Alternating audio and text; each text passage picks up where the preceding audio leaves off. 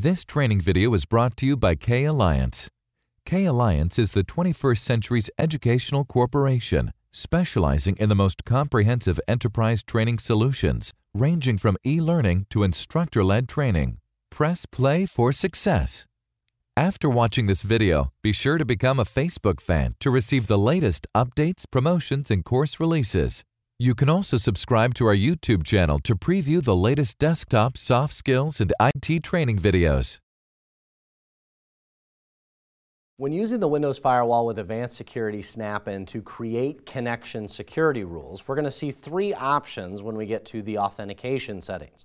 The first option is to request authentication for all inbound and outbound connections. The word request implies, or it should, that we are going to we desire to use this security, but we'll fall back and communicate unsecured if the other machine is not capable of using IPsec, or we can't come to terms in our security association. And that is really what that means. I'm going to make the request. If we can, great, we'll use IPsec. If not, we'll go ahead and communicate in an unsecure fashion. If you say require authentication, we have require authentication for inbound and request for outbound, and then we have require for all inbound and outbound.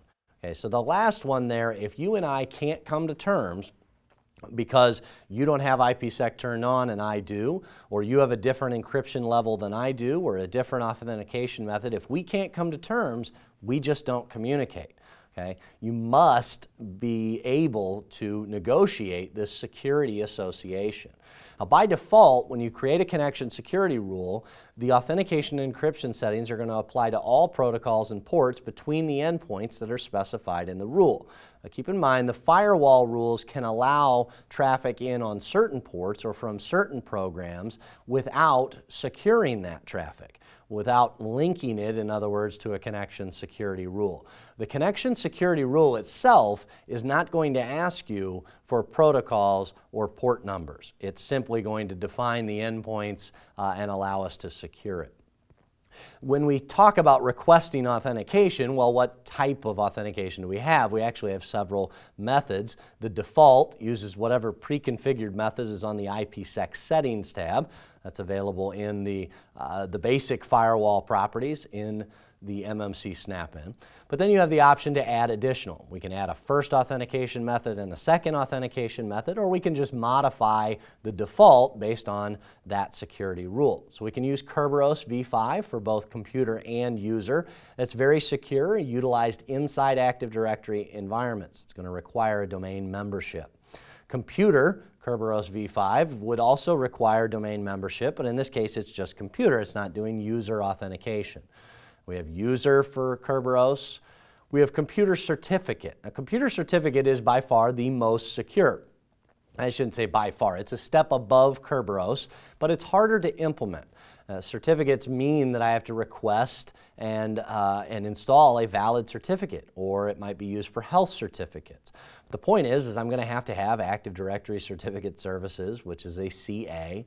I'm going to have to distribute those certificates, have methods of verification in place, and so there are a lot of components that go into a PKI. Is it the most secure? Yes. Kerberos is a slight step down, but much easier to implement. Advanced would allow you to configure multiple authentication methods, again, a first and a second. Now, technically, you have a pre-shared key option.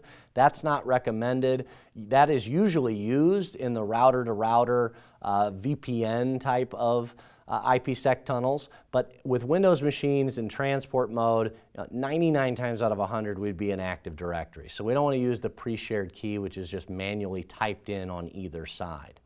Encryption settings are also configured via the IPsec default settings, again available from Windows Firewall with Advanced Security. Now, typically I don't have to get in and modify these, and we want to be careful that we do so consistently, because this is an easy way to get into problems with those security associations.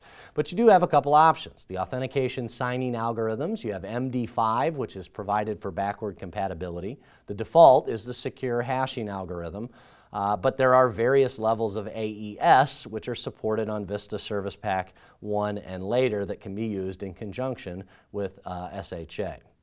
Encryption algorithms, you have DES and triple DES. Triple DES is the default. There are also various levels of AES, Advanced Encryption Standard, there. So again, this is a little different actually. If you're familiar with the old IPsec policies, it was something that we used to do on the policy itself. Now it is a default setting, and so we set those up at one level. We won't find them on the actual connection security rules.